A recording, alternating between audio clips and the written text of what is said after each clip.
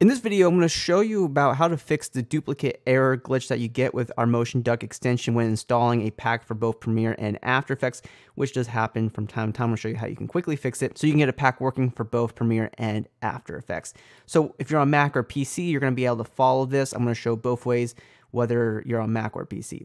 So for example, we can come here to our download icon. I want to install the Premiere version of our Visual Elements pack. We click on Install, and then we get this duplicate error. And if we click on our duck logo to switch the pack, we can clearly see at the bottom that we only have this pack installed for After Effects and not Premiere, and we still received that error. So to fix this first on PC, I'll show you how to do this on Mac if you're on Mac, but to do this on PC to fix this, go to your Windows C drive, go to Users, click on your main user that you're currently logged into, go to App Data, go to Roaming, go to Anium, MotionDuck extension, you'll see underscore ABS, and here you'll see the packs that are installed on the computer.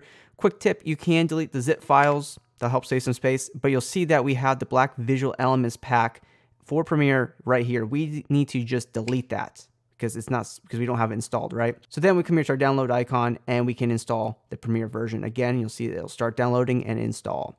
Now, if you're on Mac, I'm going to show you how to do this on there as well. All right, on Mac, go to your Finder, go to the top and hover over Go and hold down the Option key on your keyboard. And you'll see the library folder that's going to become unhidden. Click on it and then go to Application Support, Anium, MotionDuck extension, underscore ABS.